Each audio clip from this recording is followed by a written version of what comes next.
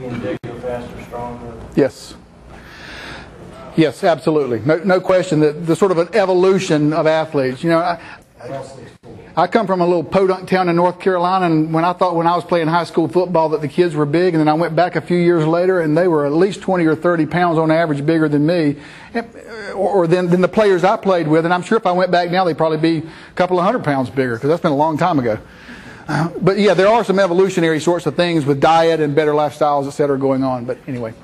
So sort of part and parcel of what we just discussed was with this rotational momentum is in how you transfer that momentum. And so this is where we start to see some distinguishing factors between the able-bodied athlete world and the athlete with disability world. If I'm throwing a javelin, I'm going to hold that javelin, I'm going to back off, I'm going to run up to the line, I'm going to do all these gyrations, and I'm going to release it. But what if I have a spinal cord injury? I can't do that run up. I can't do all those lower body preparations.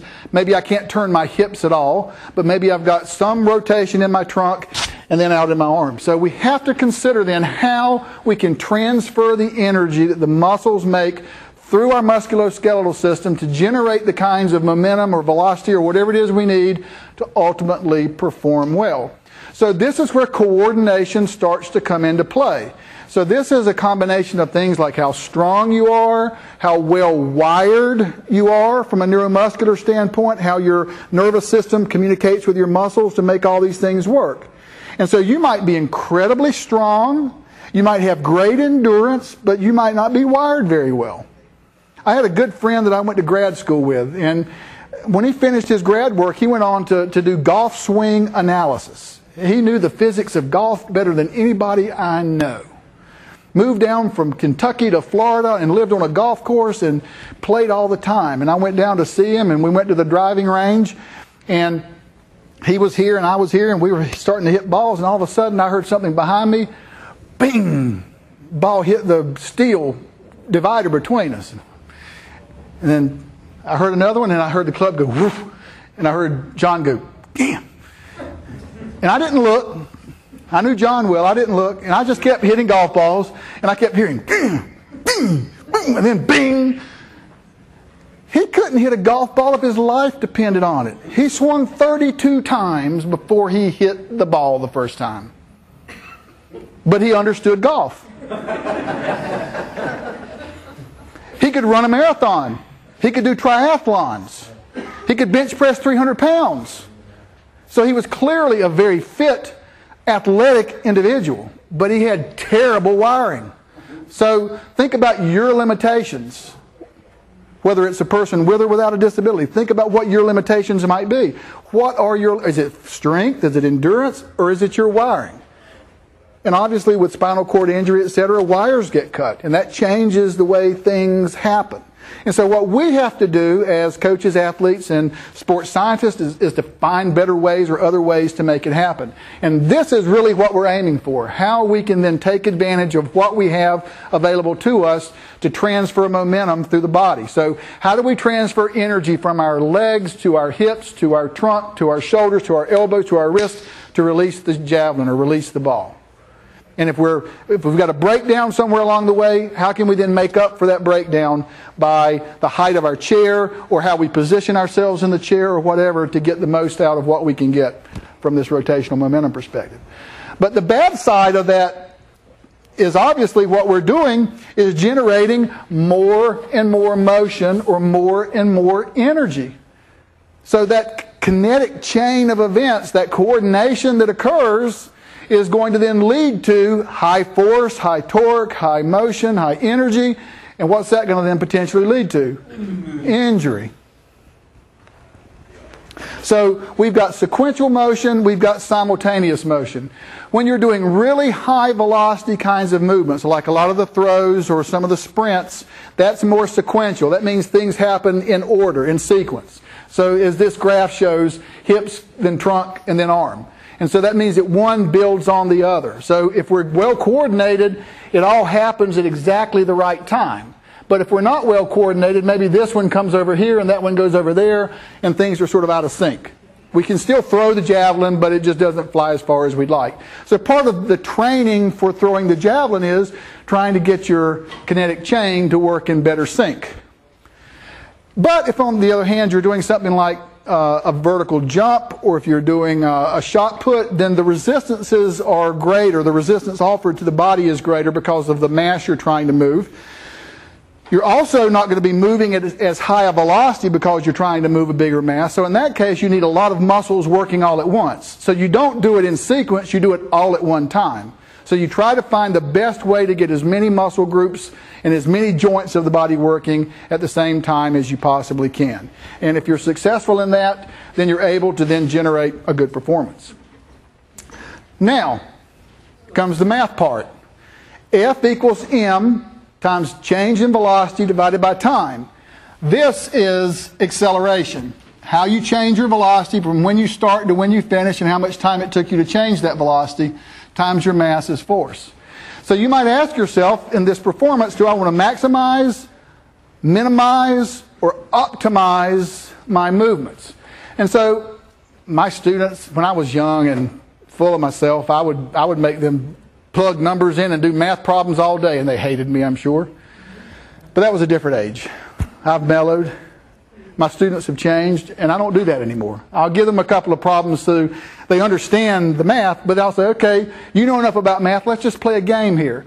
If I want that number to go up, if I need to create more force, what is available to me? So from a pure mathematical standpoint, forgetting reality, just from a mathematical standpoint, if I want that to go up, what do I need to do to this? Decrease. Okay, increase, decrease, increase is correct. If I want, let's just take this one together. If I want that one to go up, what do I need to do to this one? Up or down? Make it go up. So I can make it go up a couple of ways. I can make the change in velocity bigger, keeping the time the same, or I can keep the velocity change the same and make the time smaller. So I can make my velocity change in a shorter amount of time. That means a bigger acceleration. Now, let's go into the real world. I need to create more force on the starting line in the sprint. Can I make my mass go up or down once I'm there? I can spit all I want to, and it's not going to really change my mass. Right? You're not going to start shedding clothes you probably don't have many on to begin with. So there's not much you can do to change your mass. So what's your only opportunity to increase your force? Well, it's either to somehow change your velocity or somehow to change the time over which you're creating the force. If you're a baseball or a softball player playing second base, and the ball gets hit to your left towards first base, and you run over and catch it, and you're getting ready to throw the ball to first base, does that first baseman want you to apply a lot of force to the throw? No. So you don't need to wind up and take a whole lot of time to generate a big velocity to throw the ball over there. So you got to think about what really truly is available to you. What can you do once you get into the heat of the moment? So one thing I say to my students is, if you really need an athlete to improve by increasing their force, and you've got 6 months, you've got all kinds of things available to you. But once you're in the heat of battle, unless they've been able to demonstrate that they could do it before, there's probably nothing you're going to be able to do in that moment to make a change occur. But maybe if it's a morning competition and there's a little technique change that you need to make before the afternoon competition or the next day competition, maybe there is something you can do from a technique perspective to change things.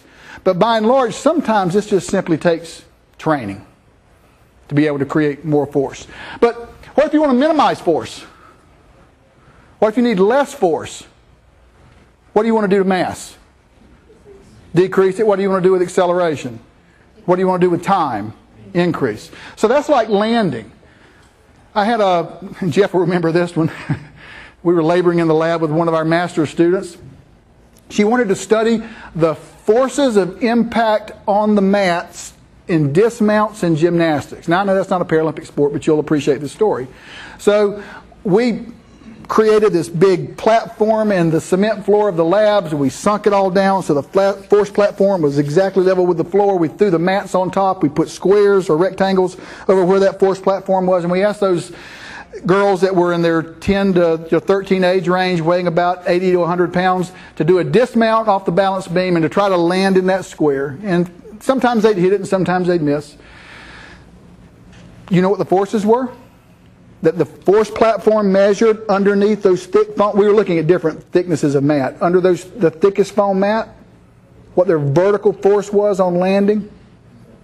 So they weighed 100 pounds. What do you think the force was? How much? 2 to 3 times their body weight. So maybe 300-400 pounds?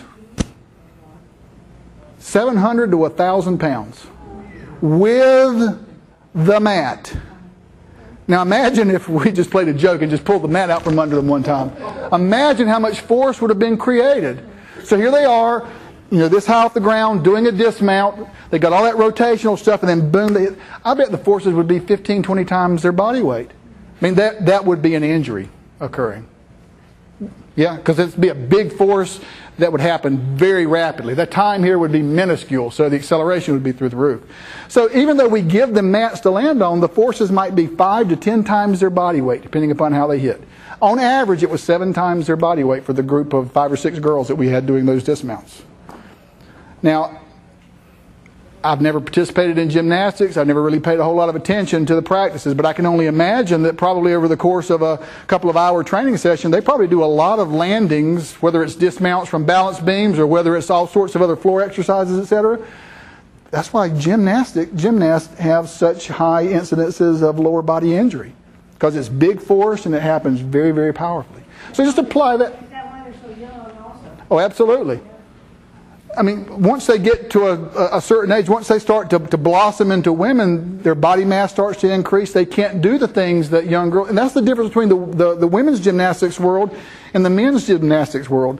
Back in 1984, I was in grad school at the time at University of Kentucky, and that's when Mary Lou Retton and Bart Connor and all those guys dominated the Olympic Games. They didn't have any competition, but they were very good gymnasts, don't get me wrong. And so I just remember watching them on TV just sort of strutting around. I think, man, those gals are in great shape. And I got an opportunity to go with one of my colleagues at Kentucky to this big festival because he was involved with USA Gymnastics. And so we were going to get to do a big party with the gymnastics team, and I'll never forget them come marching in. They were all about this tall.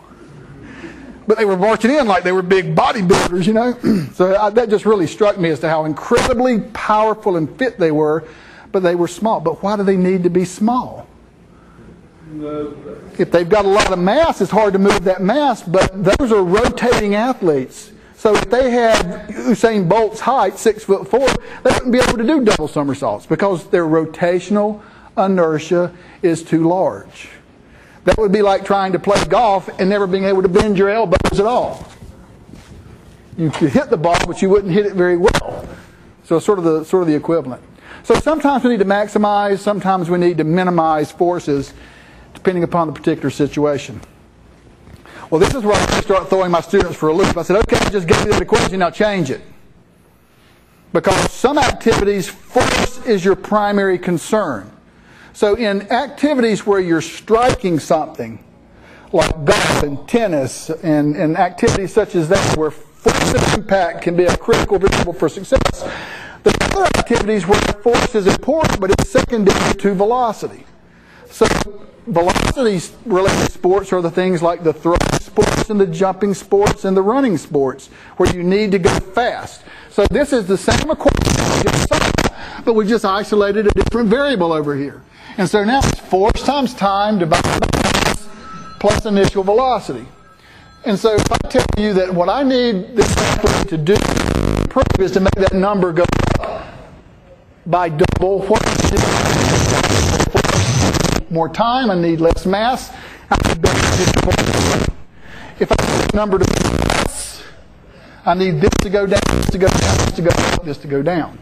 So again, ask yourself, how does it apply to this particular sport activity or this particular situation? Sometimes you got to train for a while to make it happen. Sometimes you might be able to make some changes in the context of the sport. So second baseman throwing the ball first base. Do you want the second baseman to apply force to the ball? No, because it's coming fast. Then the first baseman. You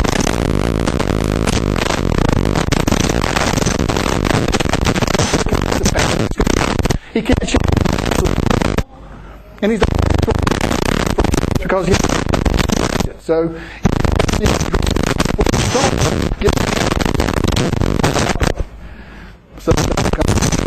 So, well,